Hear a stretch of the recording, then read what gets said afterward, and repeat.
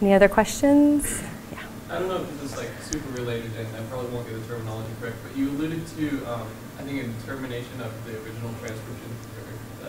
There's got to be an error somewhere in that sentence. Sorry, but in the termination part of, you lose something off of the end of the telomere, right, in the cell. Would that imply that, like, with a significant age in an organism, they can no longer, like, their cells will not reproduce after a certain point? Yeah, exactly. So the question was, if you, after DNA replication, right, we have a linear chromosome, and then the way that our polymerase works, the enzyme that adds the nucleotides, you're going to lose information at the end of the replication. And so we have these telomeres, which are these repetitive DNA sequences to prevent loss of important genetic information.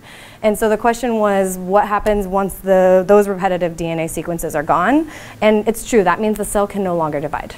And the telomeres, like there's enzyme called telomerase that kind of helps keep the telomeres like longer. And those are like, activated in many cancers and allows the cell to keep like dividing when it shouldn't. And yeah, so that's a really good question. Yeah. Can I follow to that? So in a reproductive sense, right, if you combine and create a new organism, but that would be generated from cells that have already been shortened over time, right? So how, like a baby is then generated from people whose telomeres have been shortened just through the span of their life. How does the baby, like the telomeres in that new organism? Yeah.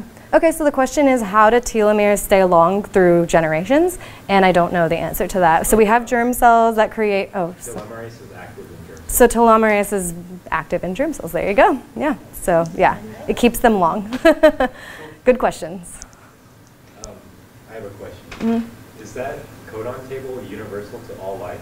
Yeah, so that's a really great question. Is the codon table universal? And yes, so the genetic code is both degenerate and universal. So yeah, the codons will encode for the same amino acids in plants and animals similarly.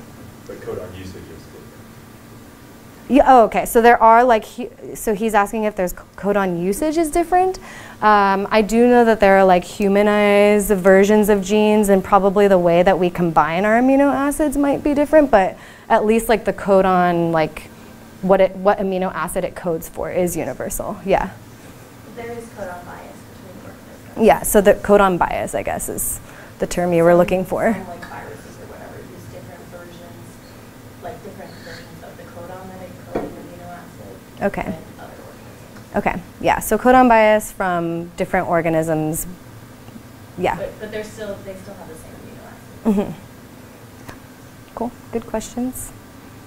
Any others?